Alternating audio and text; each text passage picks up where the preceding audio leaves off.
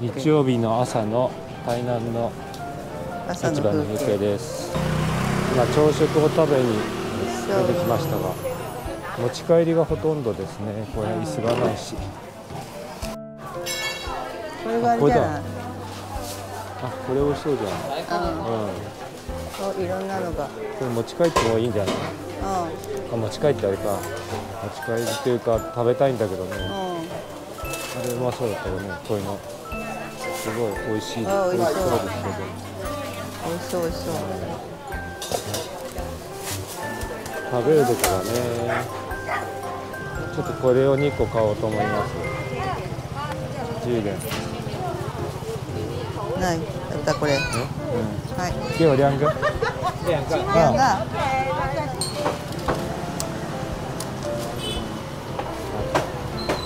いただきました。牛下餅。牛下。こう形が似てるかな。はい。これ食べようよ。美味しそうじゃん。これ2個2個でいいんじゃない？出来たて美味しそうなので買います。はいよ。はい。はいよはいよ。いくいくらかわかんない。你还有黄色一个。OK。Thank you。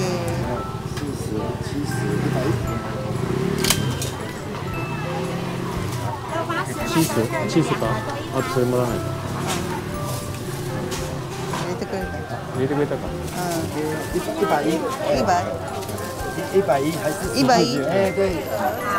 いくら？10。あとそれ取って、用事を取ってください。これ。4粒で。450。这个给我10个。10个的。对。你要外带这边吃。对。哪一种？先做。好。これでいいのかな。やります。はい。はい、ここで。朝の風景です。よし。ここでいただきます。見たいからこれで。今そこの屋台で買ってきたもの。はい。今日の朝食です。すごい出来たてで。出来たてです。ほっかほかで。これがタレですかね。辛いタレ。辛いタレ。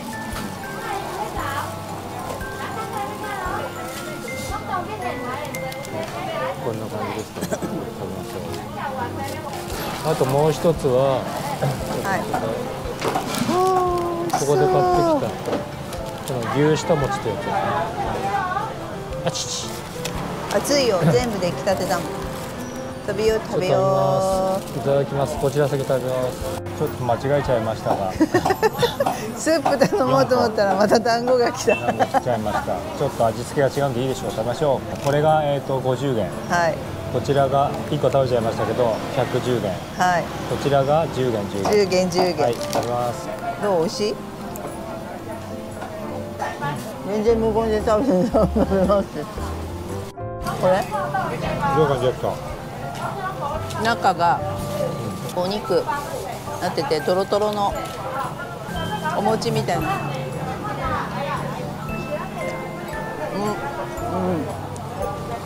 はい。って何ですか？食レポしてください。想像しているような味。なんか淡白なひき肉を入れて薄味の甘醤油みたいな。だしの味。トロトロなんですね。いただきます。食べちゃいましたけど春巻きみたい。中はミンチですね。中いろいろエビとかなんか入ってます。つけてもいいけどつけなくても薄い塩味がついてて私は美味しいですね。甘いタレ。こっちは想像通りの辛いタレですね。抜いてあるの？もうこれいらないし。本当だ。そう。飲みたかったのはこっちだったんですね。失敗だった。では、バイバイ。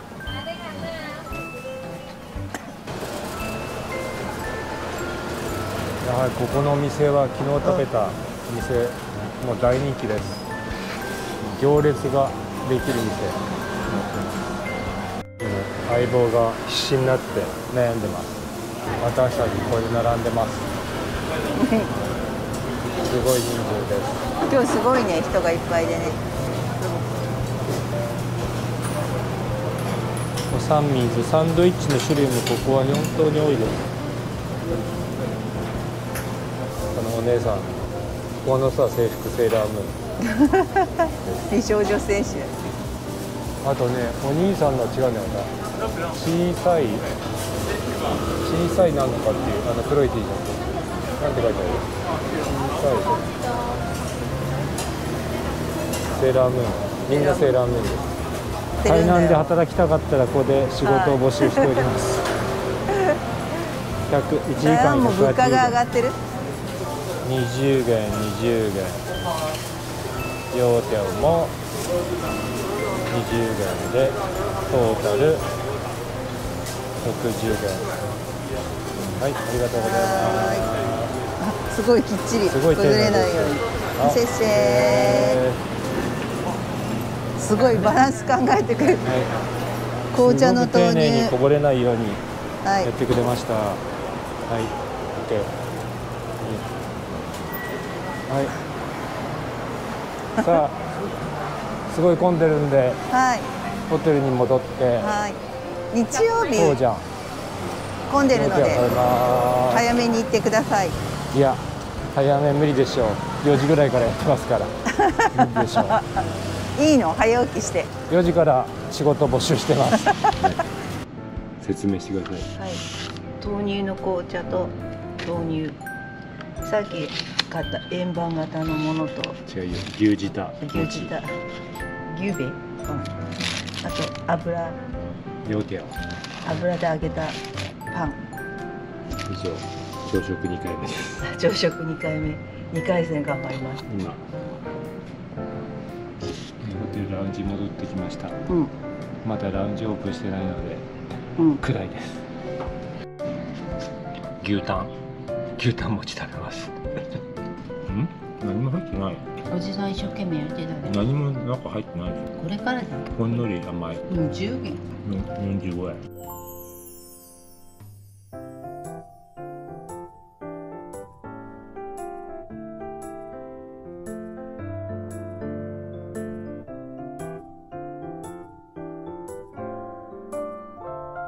はい、さようなら。お世話になりました。ありがとうございます。台湾人もかなり日本のアニメ大好きな人がいます。みくちゃんの。はい。一駅だけバス乗りました。もう駅に着きますね。空いてる感じがする。それから台南駅、この電車乗り込みます。南下ですね。多分それでしょう。2A、はい、これに乗ります。おはようございます。本日はいつだ、何日？うるさいね。はい、おはようございます。おはようございます。今日は3月12日です。今の気温は25度ですね。で、これから台南から特急に乗って高雄に向かいます。では行ってきます。行ってきます。駅に無料の充電設備があります。みんなここで待ってるんでしょうかね。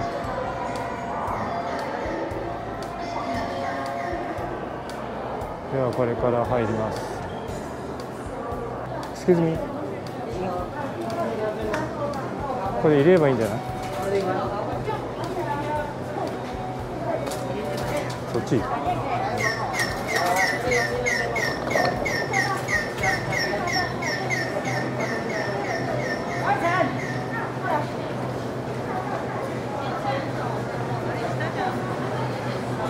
向こう側だよ、下じゃなくて反対側のホームだから。エレベーターに乗って。すごい、エレベーター112メートル先だ。そっちないの？ちょっと待って。あるじゃん、そこに。こちらのエレベーターで第2プラットフォームまで行きます。押してて、押してください。間に合いました。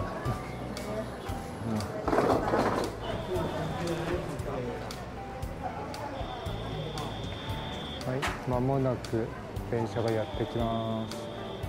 やってきました。そ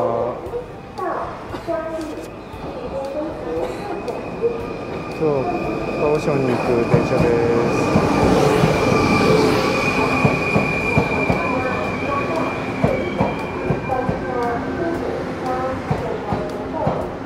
さっき来た電車の綺麗だったね。こっちの方が汚い。ちょっとオレンジ。ちょっと汚い。あ、でも結構乗ってるね、人。すごいじゃん。私たちは7号車です。乗りましょう。はい、では乗り込みます。私たちは7号車です。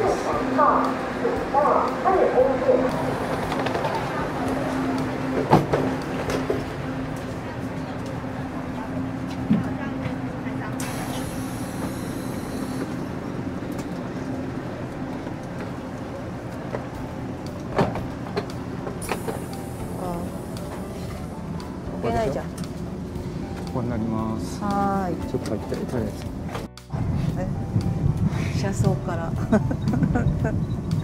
り込みました。はい、乗り込みました。荷物がやっぱり、ちゃんとね荷物を置けるとこ取ったんだけどね、後ろにね人がいるから置けないの。だからしょうがない。まあでもこちら側に開いたのでですね。さっと入れてしまいました。この後ろの方ですね。来ました。はい。この電車指定席専用なんでですね、指定券持ってない人は乗っちゃいけないと思うんですけど、はずなんだけどいるんだよね。乗っているんですね。ということでこういうことが起きてました。どいてくれない。ちょい不思議です。街の風景は車窓からはこんな感じですね。のんびり行くの、電車。急行です。はい。40分。40分で高尾まで、1人106件です。はい。車内の様子はこんな感じ。私たちは7号車の一番後ろの席に乗ってます。車内の設備を紹介します。3回目だけどね。この足でこうやって振ってこれを上げると足置きが上手にできる。そしてここのレスト、はい、次は棚置き、バスケット、棚じゃない荷物置き、そしてここにゴミがあるカップホルダーと上は荷物置きがあります。でフックあるのでここにかけるできる。そしてリクライニングできます。でもジャネさんは後ろに USB の、充電口はありません。はい、ありません。私の後ろはリクライニングできない。できない理由はお兄さんがいるからできない。ここに挟まってしまうのでできません。指定席専用車両なので本当はここには席がないはずです。一つ設けて補助席が。以上です。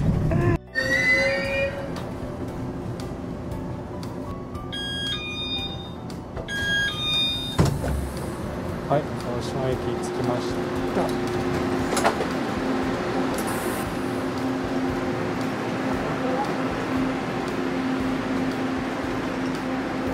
はい、高尾に到着しました。車中は快適でしたね。快適でしたね。うん、楽しかったっていうか短かったね。いつも長いから。40分あっという間です。ではこれからバスに乗って、はい、ホテルに行きます。はい。高尾駅は非常に綺麗で、これ日本の開発会社が担当したんでしょうね。全く同じような、なんか日本にいる的感がすごく満載ですよね。わかりやすいですよね。上に障子の充電ってこと。そうですね。ここで待合室の充電もできるようになってます。ここにポートがあります。ここですね。はい。まあ非常に便利で綺麗です。はい。では。通ってます。全く同じです。違和感ない。全然違和感ない。同じ。取れって言ってるよ。何？カオションの近代的。駅は本当に綺麗です。すごい綺麗。なんか本当にね、違和感ない全然。あ、上もすごいですね。なんか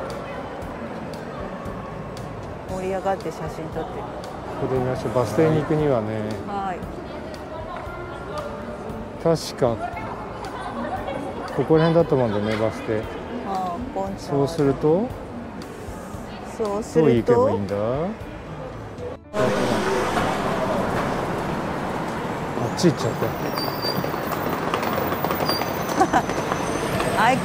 ここに乗るって書いてあるんだ。え？はい。乗っていいんだよ。どこ？キーすれば。ここ？反対。あ、こっちか。なんでそのでっかい声出すの？だってさ、皆さんが。そのでっかい声出さなくたっていいや。見えなかったんだ。何？88番のバス。88番のバスになりました。ちっちゃいバスです。ちっちゃいバス。後ろもなんかそんな狭く。ここスーツケース置きなんだね。ここにスーツケース置くような場所着きましたんで、ここからホテルまで4分ぐらいですか？6分ぐらい歩きましょう。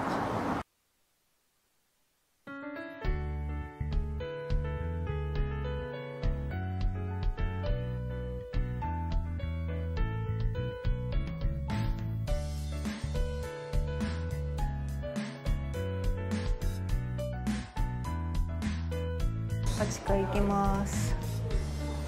何階まであるのかな？10階までじゃないですか。ドリンクサービスも3時から、あるということですね。今日泊まる802号室。どんな部屋でしょうか。早くチェックインできたね。よかった。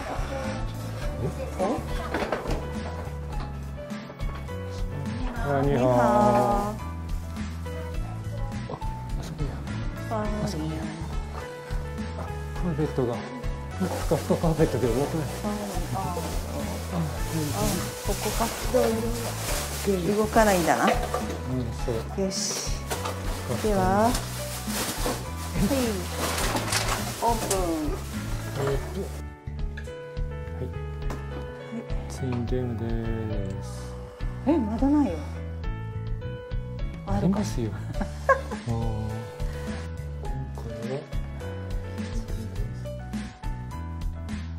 ではルームツアーをやっていきたいと思います。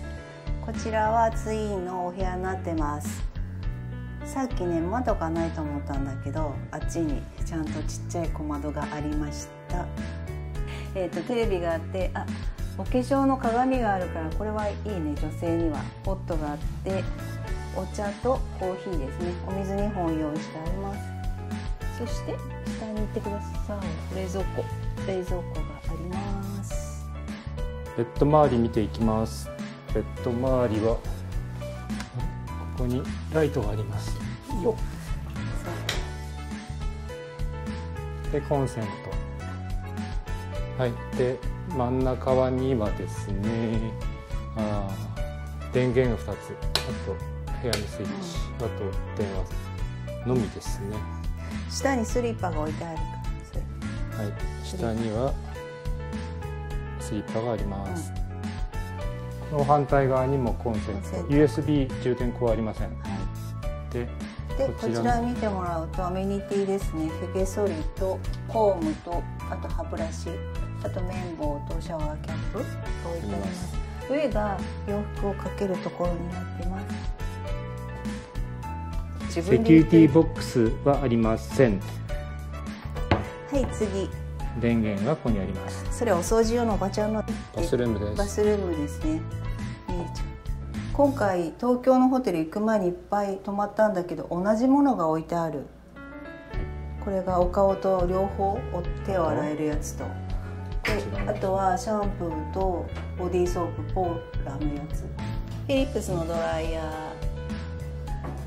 トイレットはウォシュレットはありません。はい。あとシャワーですね。終わり。あとここにも窓はあります。よいしょ。以上になります。これ入り口側になります。このすりガラスの奥がバスルームです。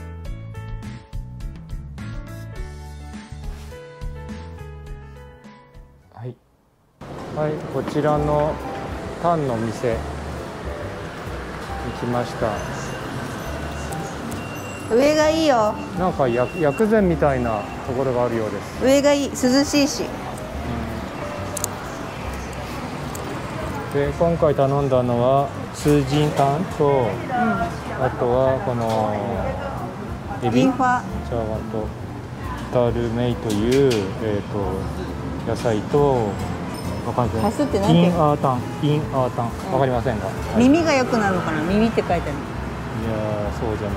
これレンコンじゃないですか。はい、頼みました。はい。はい。来ました。あれ、甘そうじゃん、なんか。なんかこれあるか、上にあるの。上にあるやん。はい。こぼさないように言ってくださいね。はい。2階に来ました。こっち。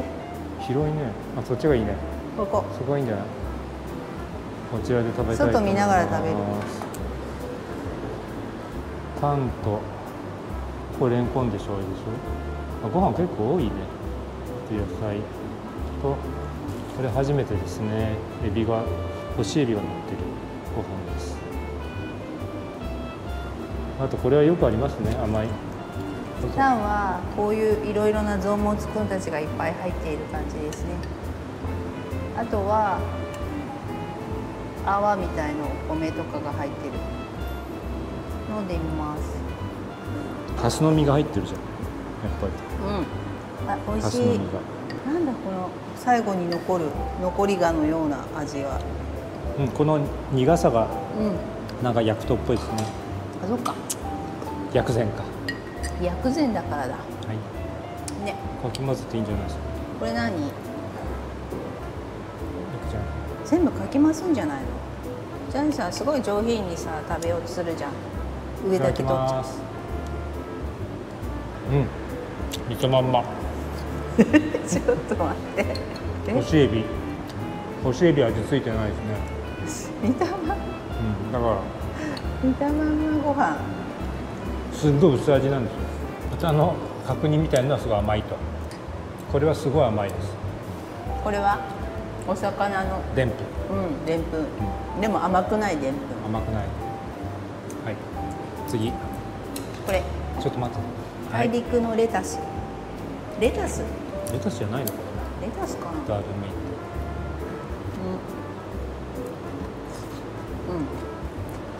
本当に寒くない。薄味。すんごい薄味。味がないって言ったよ、方がいいかも。はい、次。すっごい美味しそうだね、見た目。そんなにね、甘くないね。どう？よくあるこれ。キクラゲ。どっちが美味しそう？美味しい？さっきのスープと。体にいいね。ちょっと待って、体にいいって表現だけ？あ、デザートみたいな感じでしょうかね。なんかこれ最初からもう入ってて、ここをパックをカットしたみたいな。売り物。これ多分このまま販売してるんでしょうね。そうだ。そんな気がします。やっぱりこっちのスープの方が美味しい。そうですね。ここにごま販売している商品です。これ。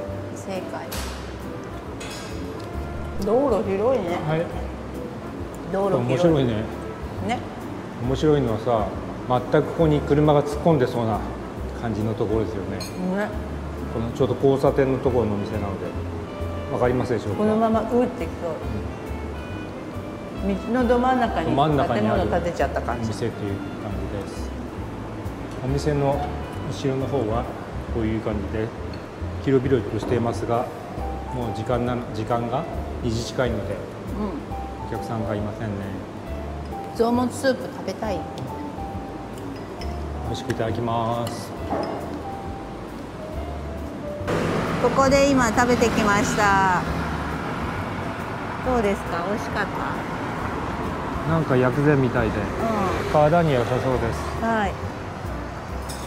195台湾ドルでした。ごちそうさまでした。ごちそうさまです。ザ・ピア2アートセンター。何ってかわかん芸ない。術第二特区に来ました。ああ、そういうこと。そういうことよ。あ、ここにあるじ目ゃん。の前に大きなオブジェが見えてきました。ここですね。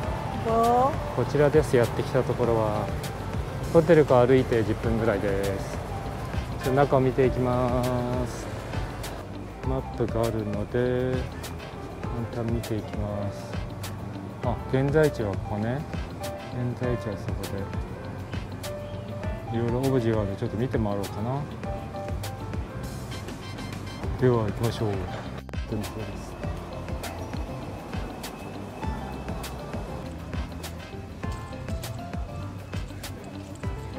綺麗なお花です。忍者のジャーネさん。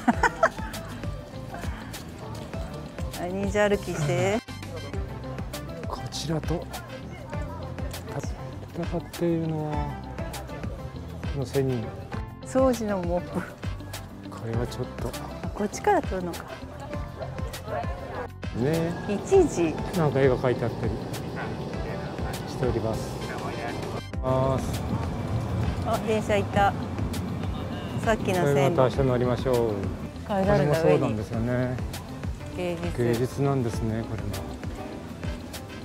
これ U ターン禁止もこんな風になってますし、その奥のアパートメントもこのように壁に絵が描かれております。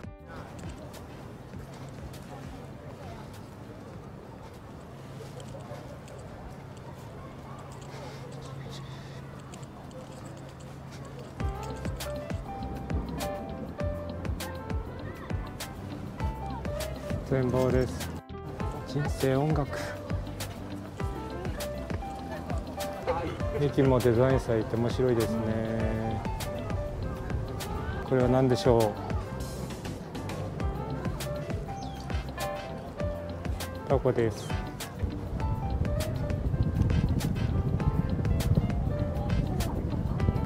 ああ、この風は気持ちいいです。気持ちいい。めっちゃ気持ちいいです。なんかね、気持ちいいですよ。風がすごい強いですけどね。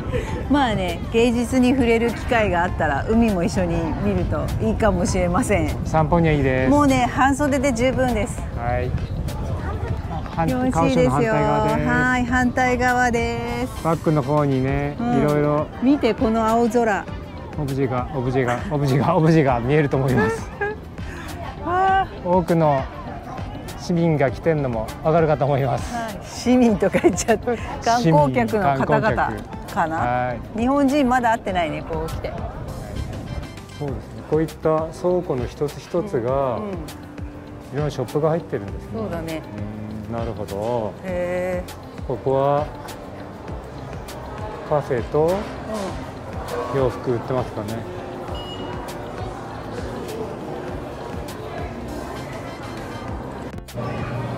バーガー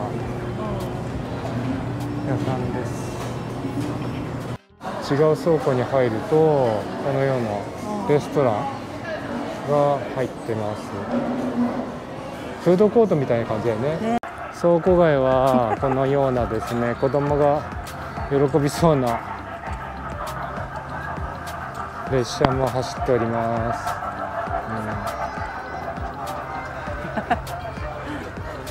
楽しそうですね。楽しそうですね。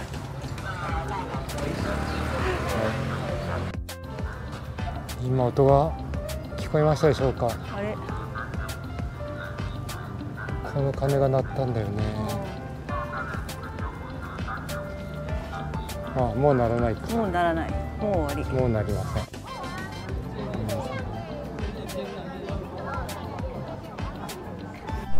今見えているライトレールに乗ってホテルに戻ろうと思います。そうなんだ。ああ、野球ですね、確か。いや暑いですね。はい、露店が出てます。ずーっと。本当だ。こういう感じでございます。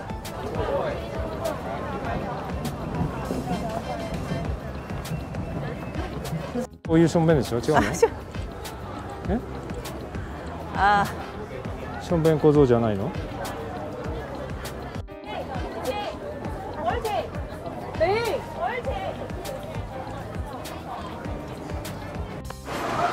こういう可愛いお店がございます。可愛い。ね、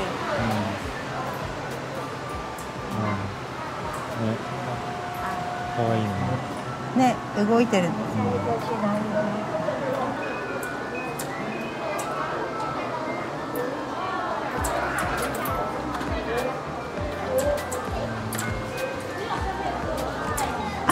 可愛い。可愛いよ。動いてるの可愛いよね。動いてるの可愛いよね。高いのかな。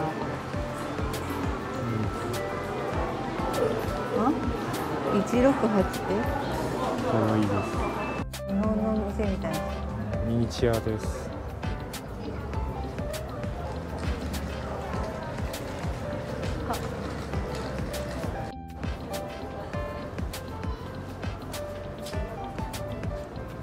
倉庫です。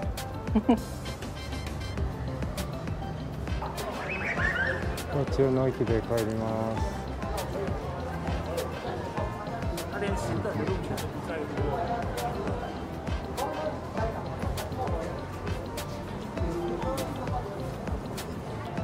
危ないよって言われた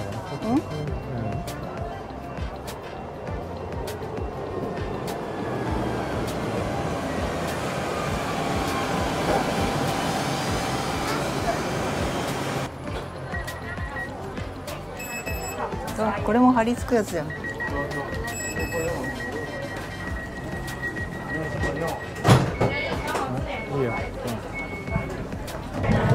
今ライトレールに乗りました。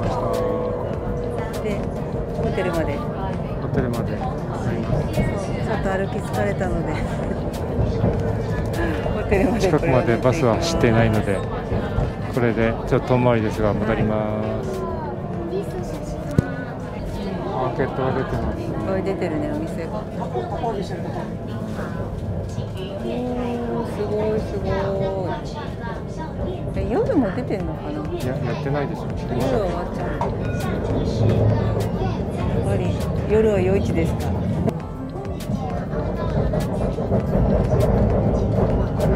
電車の引き込み線があったところが今公園になっているようです。再利用が結構。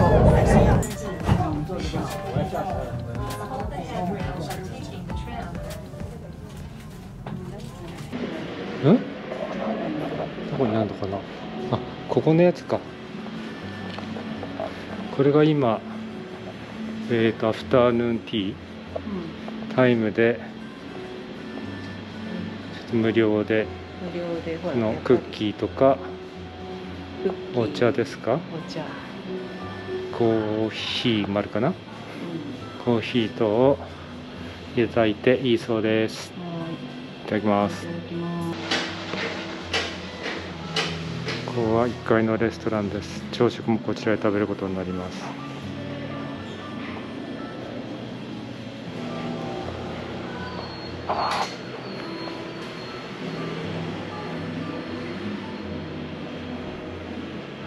フリーのクッキーいただいてきました。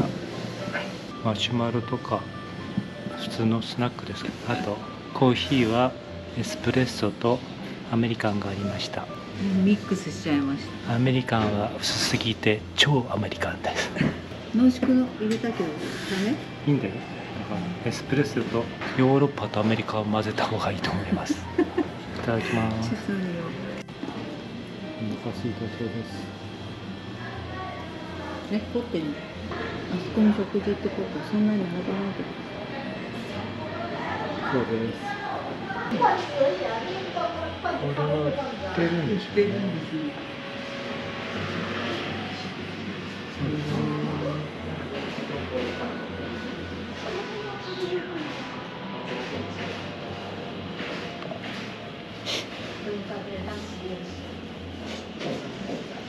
はい、これから、ヤンチャンプーから2駅の、ネイリアンダオに行きます。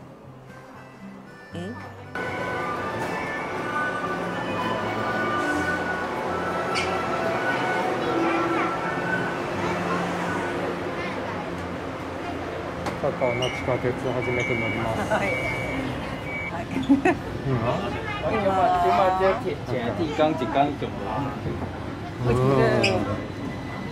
今はどこにいる？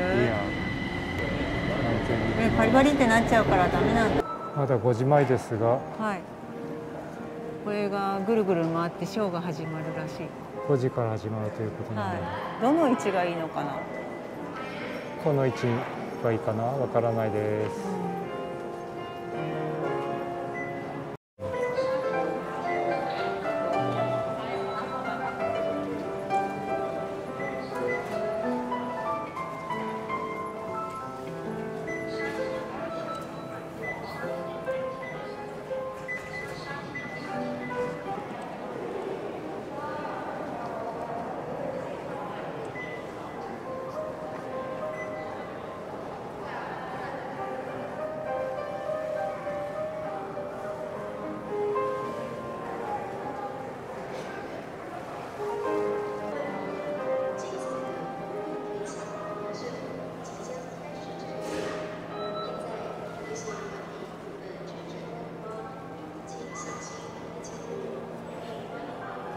ですね。始まります。はい、楽しみ。イエーイ。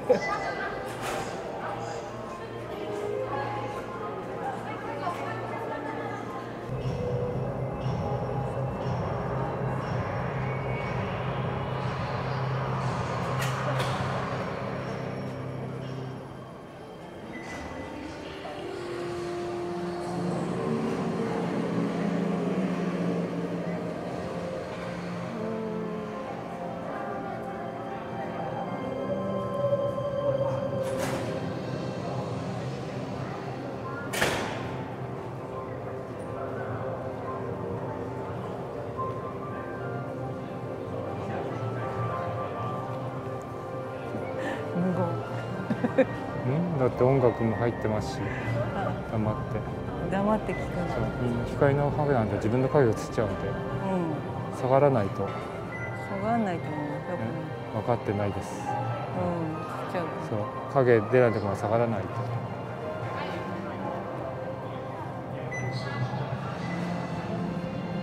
そう。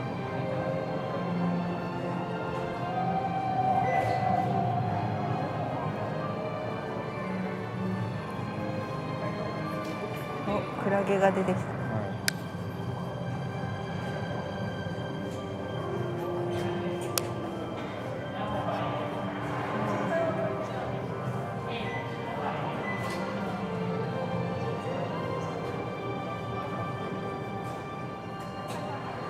おお。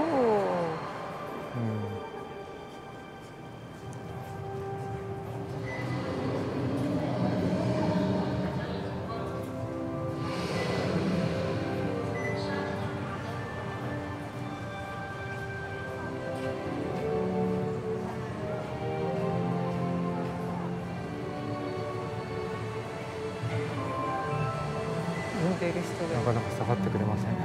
なかなか下がってくれません。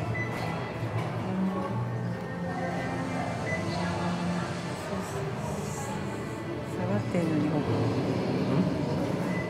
下がらないと見えない。しょうがないです。どんどん前に出ていって、あなたは影になると見えないで。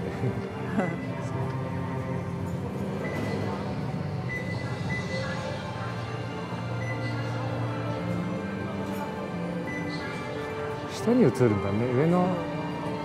上じゃないんだね。でもそれ最後ここくるくるするんだよ。わからない。な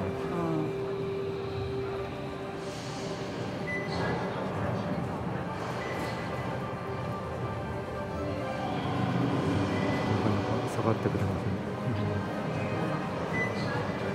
せん。なんであなたが映っちゃうの？自分の影見て面白いから。みんなが下がってるのに分かってないです。前に出たって撮れないのに。そうだね。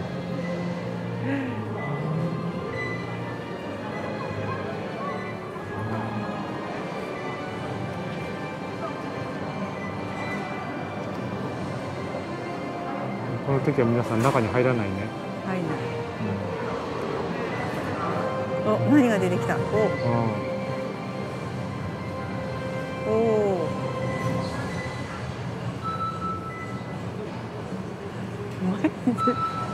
邪魔だ。邪魔だ。あなたたちの影が邪魔だ。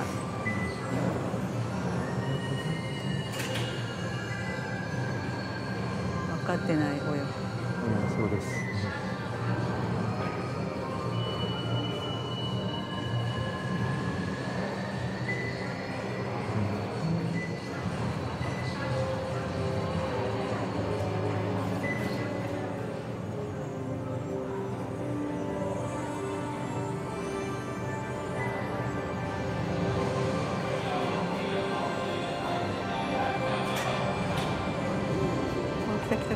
なんだあれは。来た。おお。竜ですか。竜。子供乗っかってるし。幻想的。おいおい、そこの親子邪魔だよ。うんじゃない。お、鳥。取り潰しちゃうんだな、あそこにいる。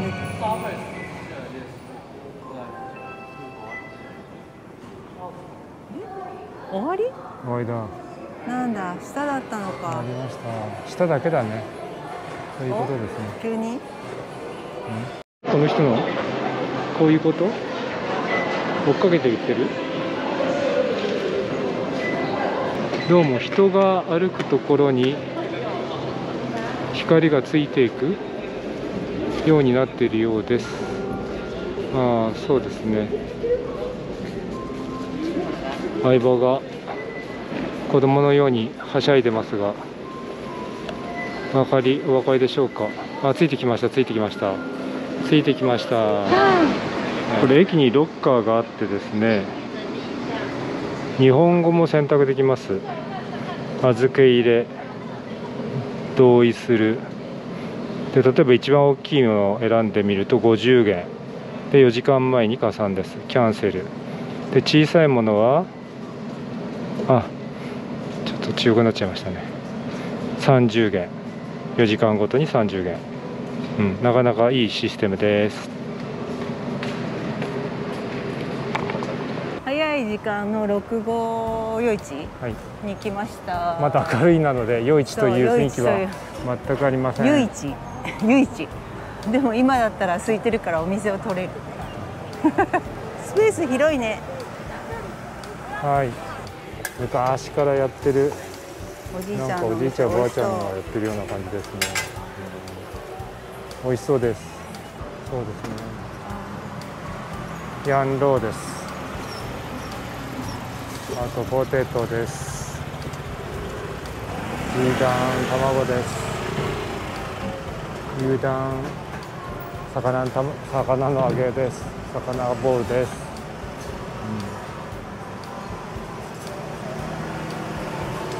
牛タン、フルーツジュースです。ここでおしまいです。あそこの角とかの店はどうなの？6号夜市からちょっと外れた、ちょっと横にある屋台の店、なんか美味しそうなので、これでいただこうかな。水餃とツーラータンちょっといただいてみようと思います。美味しそうだよこれ。何とおばちゃん一生懸命作ってる。おばちゃん一生懸命作っております。美味しそうです。そう。メイグレンだよ。メイレン。だから10個10個でいいんだよ。だから50ってことでしょ。50。そうすると1個でいいじゃん。中で温めてるんですね。お湯で。なるほど。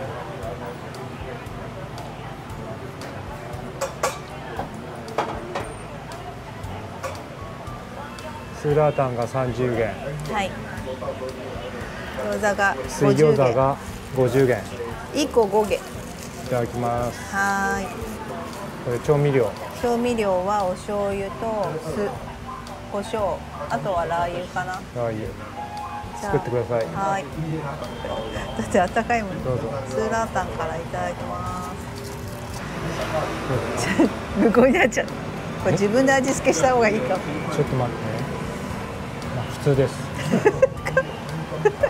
ちょっと待って、はい。はい。水餃子。これはもちもちってなんか具が目の前作ってますけど、美味しい。すごい具が多く入ってます。お肉も多い。美味しい。胡椒を入れたらぐっと美味しくなりました。もっとさ、酢入れちゃおうかもっと。これも酢入れるといいんだよね、もっとね。酢入れよう。調合してみます。いいよ、はい、いいよ。多分もっと美味しくなると思います。もっと美味しく食べるために。あ、全然違う。2倍美味しくなりました。2倍美味しくなりました。自分でこれね、味付けしないと。飲んでみて。このような場所で食べております。だんだん暗くなってきました。餃子と、スーラータンを食べてるうちに、夜市っぽくなってきました。日が落ちました。6号夜市です。死神のさ、タンだよ。あ、死神のタンだ。さっき。そうだよね。さっき飲んだ死神のタンだ。はい。イカ。ここなんかすごい人いますね。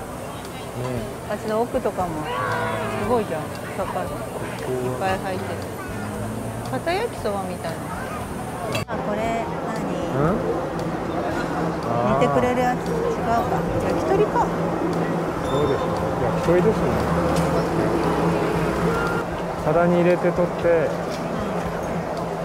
焼いてもらうと。ああ、あれ見てもんだよ、なんだ。市街焼き。そう、市街焼き。このお兄さんはこれが美味しいと言って説明します。じゃあこれ買ってみようか。何？お兄さんが美味しいって言うから。これ。ああ。じゃあ買ってみる？じゃあ買ってみようか。你推荐啥？我试一下。啊，这个。はい。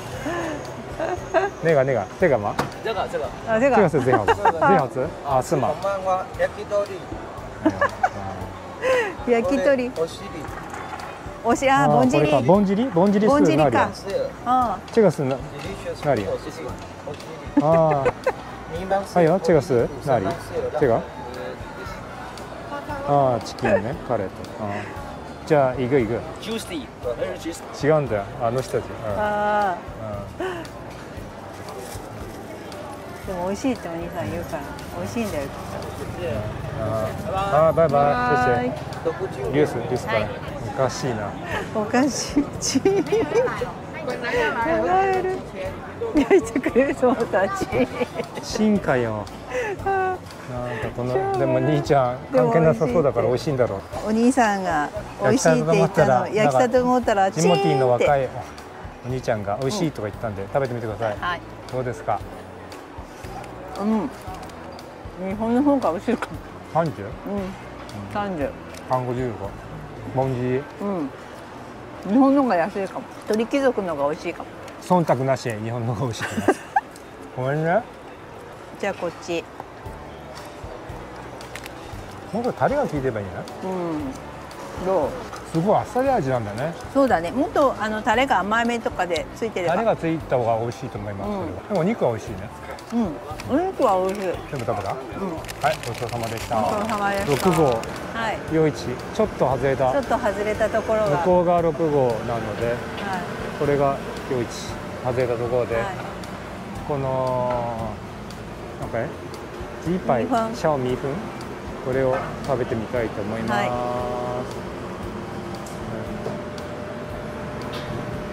す。シャオミーフンいく。ミーフンいく。メロン。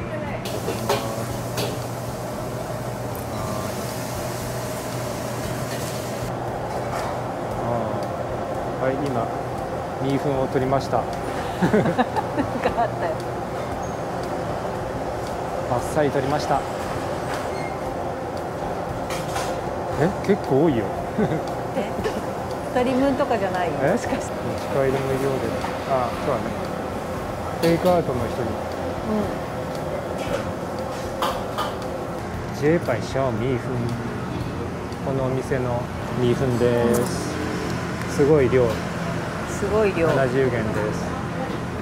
いただきますよ。はい。まあちょっと食べてみましょう。はい。入ってる野菜とか美味しい。私が大好きなミーフン。マジ美味しいよ。ね。美味しいよね。まあ薄味だけど、ここはね、ちゃんと旨味があります。すいません、横かけます。ちょっとだけ。食べてるところと食べてる場所。こういう場所です。美味しかったです。